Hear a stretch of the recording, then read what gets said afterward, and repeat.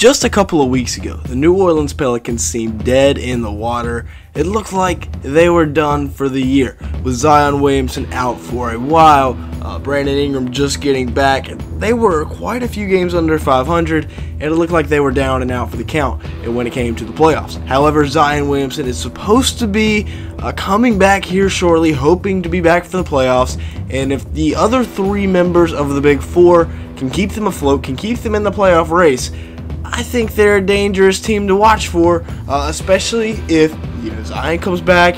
Maybe Dyson Daniels starts to play a little better. You already got Herb Jones, Trey Murphy. This could be a team to watch for in the NBA playoffs if they are able to make it in. So make sure to stick around for the end of the video, because that is what we are going to be talking about.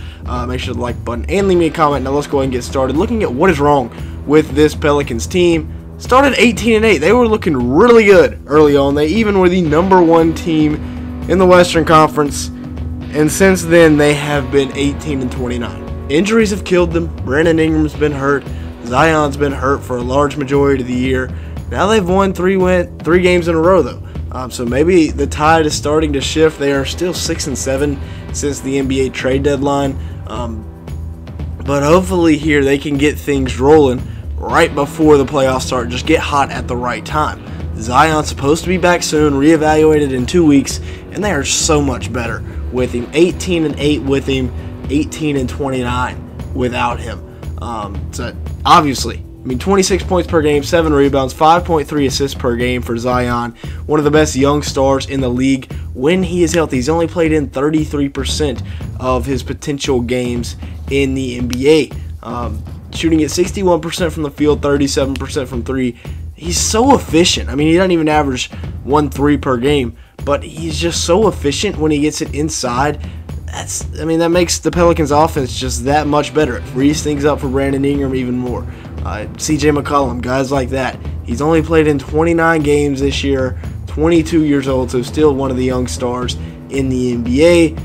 And yeah, it's not looking good for the Pelicans without Zion. But if they can get him back, remember, they were the best team in the Western Conference with him for the first 25 games of the season. So they get him back, they roll through the play-in tournament. Maybe they upset like the Sacramento Kings or something if they can hold on to the 2 seed. We shall see. But even if they don't, they still have a large amount of picks for the next few years.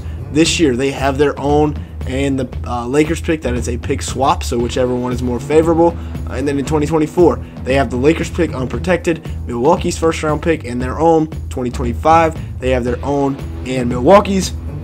So that's the next 3 years. You also have a lot of second round picks to go on top of, 6 first round picks? Because, of course, the one this year is a pick swap. And then in 2026, you have your own Milwaukee's. 2027, you have your own Milwaukee's. So a lot of picks there from the Drew Holiday trade. You're still getting paychecks basically from the Anthony Davis trade. This is still, there's still a lot of hope for the future here in New Orleans. Now, the big three of this season that has been playing in the majority of the games is led by Brandon Ingram, averaging 24 points, 5.1 rebounds, and 5.2 assists per game. He's been very good for the Pelicans. One of the bright spots on this team, 48% from the field, 39% from three, and he also averages about a steal per game. CJ McCollum has been good as well. Ever since coming over from the Blazers, he's been a big part of this Pelicans team. 21 a game, 4.5 rebounds, 6 assists a night. He has been out there doing his thing, and then shooting at 43% from the field, 39% from three, also averaging a steal per game. And then you also got Jonas Valanciunas down there in the paint beast, 14.5 a game, 9.6 rebounds, 2 assists a night. So he's been playing very good basketball as well, even though he is in limited minutes. He's a monster for the fact that he only plays 25 minutes a game, shooting at 54% from the field and even stretching it out 35% from three. Now, the big move that they made at the deadline was to send off Devontae Graham and bring in Josh Richardson. I thought that they would probably be trying to get rid of Devontae's contract, and they do to bring in Richardson, who's averaging 8.6 points per game and 2.6 rebounds to go along with 2 assists a night for his short stint with the Pelicans so far this year. He, obviously a good two-way player, 42% from the field, 37% from three, in 24 minutes per game. And, of course, he has played in 14 games so far with the Pelicans. He has been on playoff teams in the past, so he does have that experience. Hopefully he can come in and give them a boost as that veteran addition at kind of the midseason mark. We saw them do a little bit of the same thing, bringing in a veteran guard in CJ McCollum last year at the deadline. Obviously, Josh Richardson is not quite at the level of CJ McCollum, but still, at least they're trying to make a move. Trey Murphy is also very good, if you did not know, an absolute sniper. 13.5 points a game, 3.7 rebounds, shoots at 48% from the field, 40% from three, 1.1 steals. Part of that next generation of NBA wings. Trey Murphy, Herb Jones are two of the young best players in the league. 7.2 points per game, 5.6 rebounds for Larry Nance. Here, as we're looking at the supporting cast right now, that are also very elite when it comes to defense. 62% from the field, 37% from three, a steal and a block for Nance every single night. And then Jose Alvarado, who should be coming back soon as well. 9 points per game, 3 assists, 2.4 rebounds per game for him.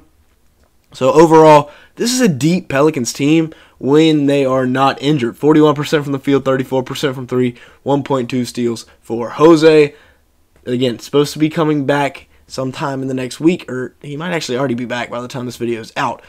But this team is so deep, it's just they need that superstar player in Zion. They have the role players, it's just Zion cannot stay healthy. Najee Marshall, 10 points per game, 3.8 rebounds, 2.6 assists.